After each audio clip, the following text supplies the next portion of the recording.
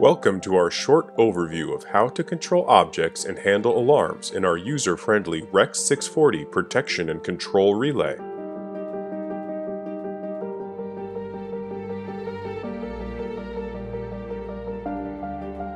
In this example, the single-line diagram of the local HMI shows that there are several controllable objects. They are marked by a gray background square. Let's start by controlling a normal circuit breaker. You start the procedure by tapping the desired circuit breaker symbol on the single-line diagram. Then simply select to close it, confirm it, and that's all. As you can see from the single-line diagram, the position of the selected breaker has now changed. To open the same breaker, you first select it by tapping the symbol on the single-line diagram. Then you select the Open command, confirm it, and that's it. This single-line diagram also includes other controllable objects like the Peterson coil and on-load tap changer.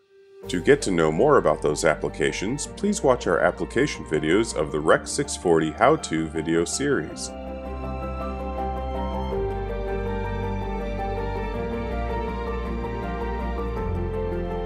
When entering the substation, you may notice one of the local HMIs indicating an alarm by the red flashing color around the home button.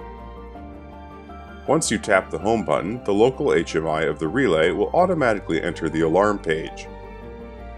On the alarm page, there are two categories of alarms, the persisting alarms and the fleeting alarms.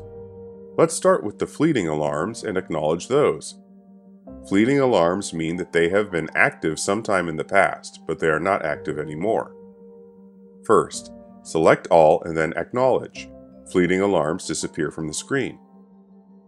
Let's now jump over to the persisting alarms. Same procedure, select all, acknowledge, like that.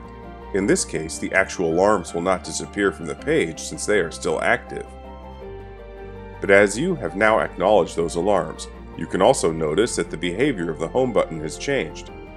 Now the home button is indicating a steady red light. This steady mode means that all the alarms in the relay have been acknowledged, but there are still some active alarms, as you can see from the page.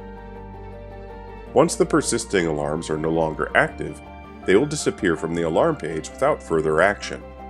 At the same time, the home button will return to the normal state, showing a steady green light. The second option to handle alarms is through the mini alarm window shown here at the top right corner on the home page of the local HMI. By tapping the mini alarm window, you will enter the alarm page. After that, the alarm handling procedure continues as described previously.